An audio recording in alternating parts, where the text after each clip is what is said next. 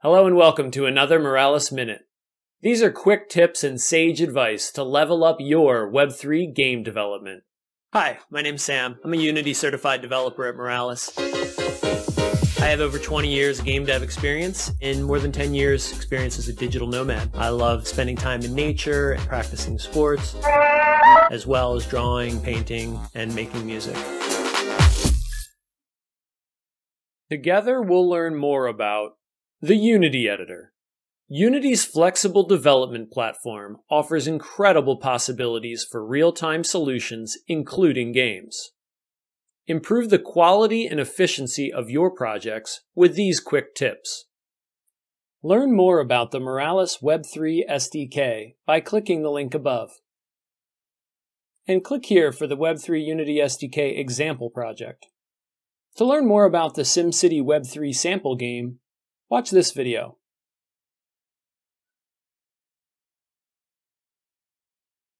First, let's talk about local disk storage. Local disk storage is a custom class I created. The purpose was to have a cheap and easy way to write locally to disk. I serialized to and from using the JSON utility, and you can save strongly typed objects. Here's an example script that's using some of the highlights. First, there's a has operation. You can tell, does the storage already have any data for a given type? Then, assuming that there is some data there, you can get that data written from disk and serialized into C# in the strongly typed object that you want using the load operation. And after updating or making any types of changes that you want to that object, you can save it back to disk. Now let's see how that works in the Moralis example project. The Web3 Unity SDK examples project is a suite of standalone scenes, each that cover different Moralis topics. While not explicitly a Moralis feature, I added a scene here to talk about the local disk storage. We'll talk a bit more about the integration into the game project itself, and later I'll show how this example project is a great way to get started if you just want to understand the fundamentals of local disk storage. Now let's look at the SimCity Web3 sample game. Unity sample games are complete projects meant to show end-to-end how to use Moralis and its features. You can download this sample project, the Web3 Unity SDK sample game for SimCity Web3, here. So at the point of this video here, where are we in development? Well, the game is already complete and has a few different ways that the data can be stored. What we're doing here is adding an update to add local disk storage to that game. What we're going to do is define our needs. We'll choose the solution. In this case, it's going to be local disk storage, the custom class. And then we'll integrate that storage into Unity. So the SimCity Web3 game is already complete. There's an earlier video I linked to where you can learn all about that project and how it was developed. But here we're just adding on a new feature. Now, this is just for educational purposes because ideally you would want to integrate what I'm about to show at the beginning of a project. That's where it would really pay some dividends. What's nice here is that because contract development using Solidity, as this game uses on the Polygon Mumbai network, there's some asynchronous nature to both setting that up as well as working together on a team to get that set up. While you'd really love to have something that's just quick and easy to store some data just as a temporary measure while you're working on the game. If I'd had the local disk storage available at the beginning, I would have created the complete game with that while the contract was being developed and integrated. Even after that contract is integrated, you do find that there's some delays and clumsiness to using it just because of the nature of needing to sign the transactions periodically through the game, having your mobile phone out, waiting for that signature, etc. You can eliminate those waits by using a synchronous solution like local disk storage. So here is a place after we define our needs where we would choose one of several different solutions. I've already done that for us and chosen the local disk storage. Some of the benefits are that it's lightweight, it's synchronous, so it's just faster to use, it loads to disk, and it saves to disk. So how will we integrate it into the Unity project? Well, let's remember that the SimCity Web3 project uses a very light version of a model view controller architecture. That's shown here. It's the service layer that handles external data. Let's look at how that gets set up. So it's the controller that will ask a factory to give us the desired service. The factory knows about the different service options. In this case, we've got 3. Historically, we had 2. Let's take a look at that factory. Now, the factory is just designed to decide which of the 3 options to use. Here, if we hard code the value for a particular run-through to use the local disk storage, then the service for that is what's created. Let's take a look at that service as a starting point. As we get into the code, this is where we're going to begin here. Now, this is a game that shows a map of the world and allows us to buy and sell properties. This is going to be loading properties that already exist and saving any new properties or deleting new properties as you buy and sell. So the important methods that we look at here are load, save, and delete. We have two deletions because one of them is used to delete all the properties and one is just to delete the selected property. Here we are on Git at the examples project. This is the place of the Moralis GitHub where you can download the examples project. And also here is where you can find the SimCity Web3 sample game. So that you can see me a little better as we go through the live coding, I'm going to lower the opacity. Here we are inside the examples project. Let's start by opening the README.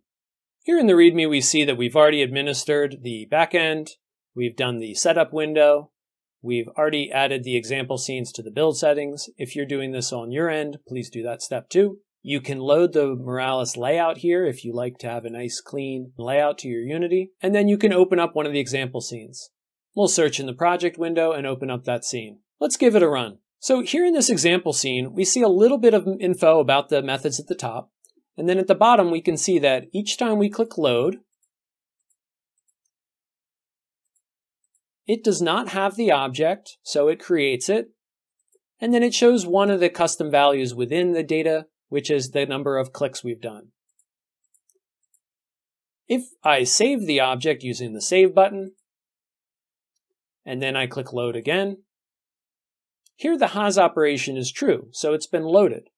Once you save it once, then every load after that, it's going to exist there.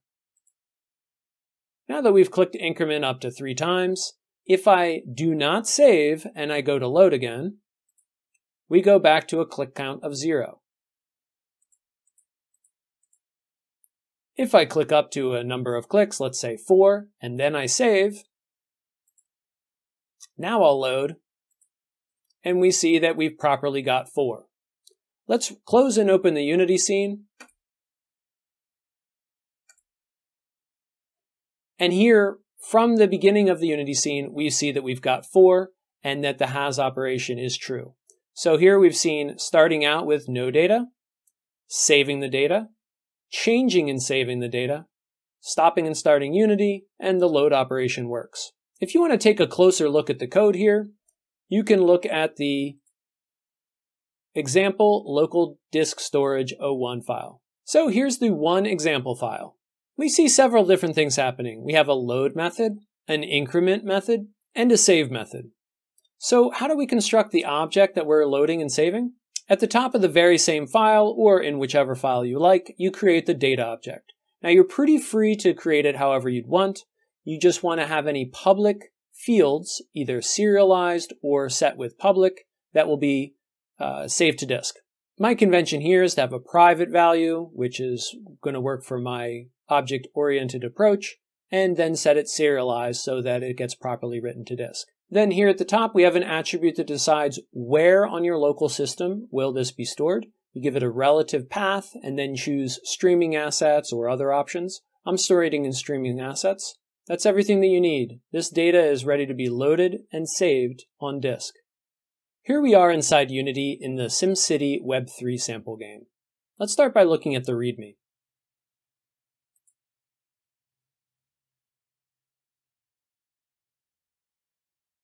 In each of these projects, the README is a great way to get started.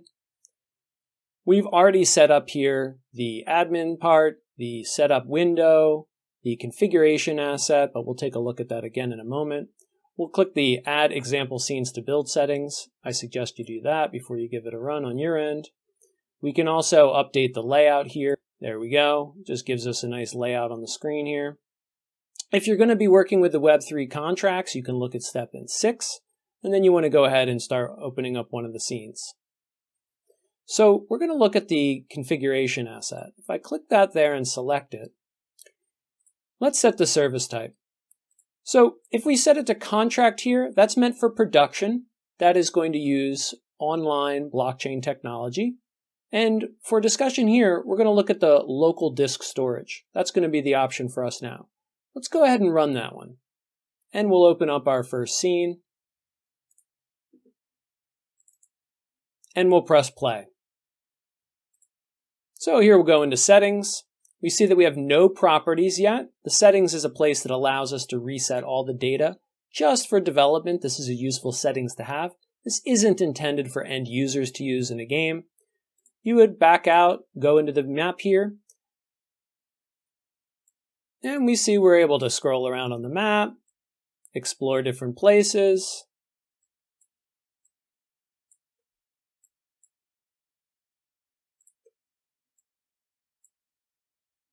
Now let's add a property and make sure that it stays persisting.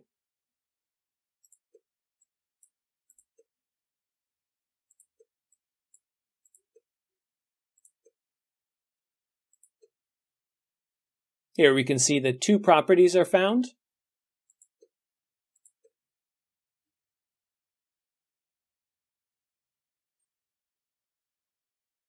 And when we go back to the map, we can see our 2 properties there. So this represents the complete solution. Let's take a look at getting to a nice starting point so that we can do the development.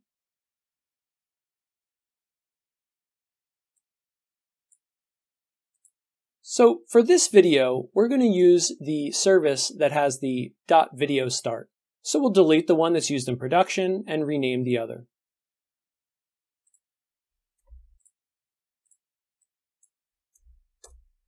Now when we open that up, it has comments, so let's uncomment it.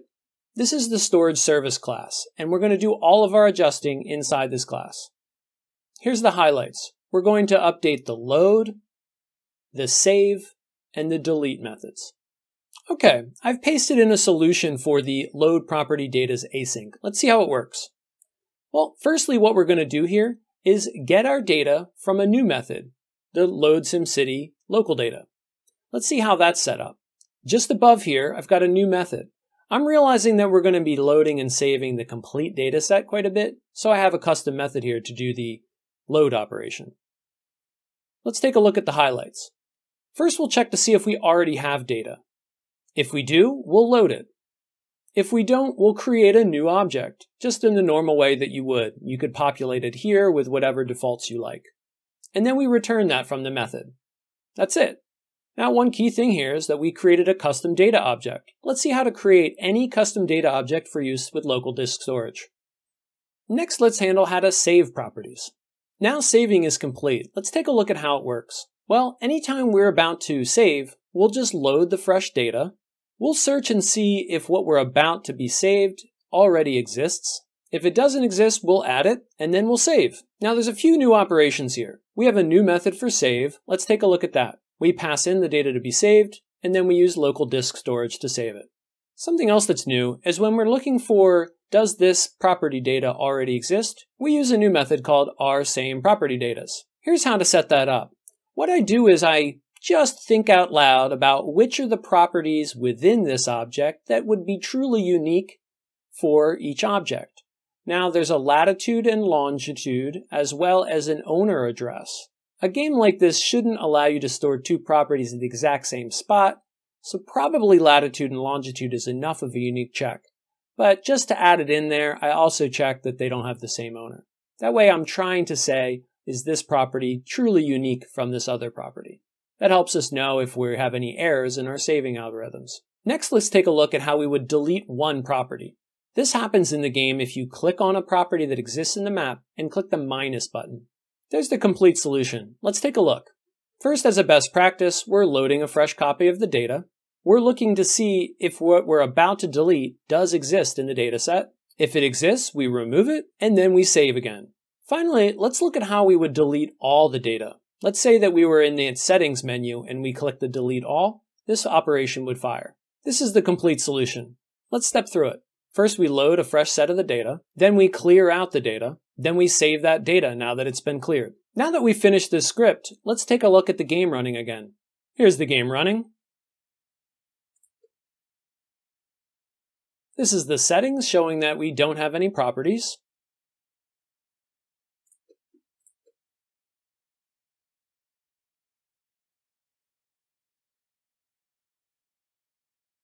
Here in the game, we have no properties. Let's add a couple.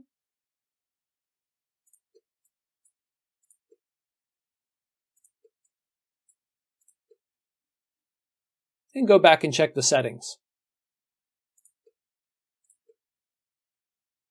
Looks like we have 2 properties.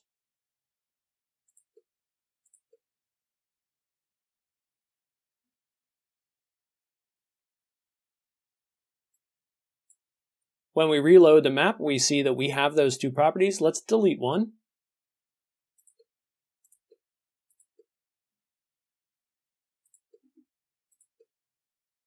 And when we check the settings again, we see that we've got 1.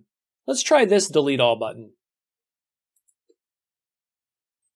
There we go. We've got no properties. So we've seen the load operation work, the save operation work, as well as being able to delete and delete all. That's it. Level up your Web3 development skills by building weekend projects. Sign up at moralis.io/projects. Visit docs.moralis.io to download and get started. Thanks.